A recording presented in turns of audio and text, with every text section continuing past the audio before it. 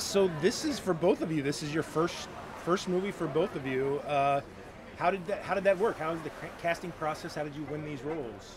Um, well, I had my first audition back in September of 2010. And then about 6 months later and three callbacks on March 1st, 2011, my mom was picking me up from school, which she never does, and she called my dad, and over the Bluetooth, my dad told me that I got the role.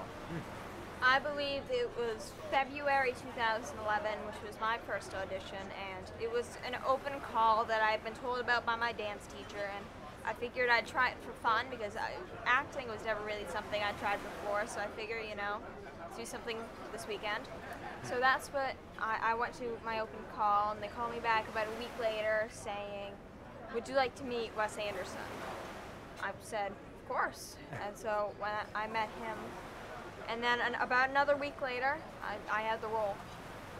That's great. Well, had you ever, you got that call saying, "Would you like to meet Wes Anderson?" Have you guys ever heard of Wes Anderson before? Yeah, I I had seen Fantastic Mr. Fox Oh, okay. before, and I loved it. Yeah. So this is a good call. That's good. Yeah. So, not a bad track record, you guys. First movie, and it's the opening night at the Cannes Film Festival.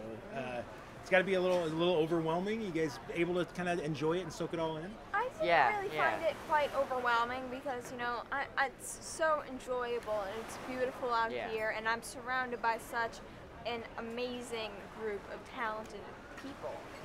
So, and it's just made me feel very honored and blessed to be here. Yeah, I mean, I just really feel amazed that I could ever, that I did this, and that I just feel really, really honored because, I mean, when you come to think about it, not a lot of people get to come here and have their movie be the opening film, let alone have it be their first movie. So I am so, honored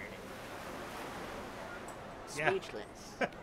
Well, and not only that, not only your first movie, but your first movie, and who would have thought that also in the movie are, Bruce Willis and Bill Murray and, all these great people, Frances McDormand, and you guys are really the stars of the movie. So they're sort of your supporting actors in the movie, and that's got to be a really crazy feeling. I'm sure it feels good, but got to be interesting, huh? Yeah. They are such great and kind people. Yeah. They're very supportive, and I've learned quite a bit from them. Yeah. Yeah. So, without giving anything away to our audience, there's a little romance in this movie that's going on. You guys are, 13 now, and you were 12 when the movie was shot. Yeah. So how did you guys kind of approach that? Well, we really, ourselves, we kind of just approached it as it's our characters having this romance.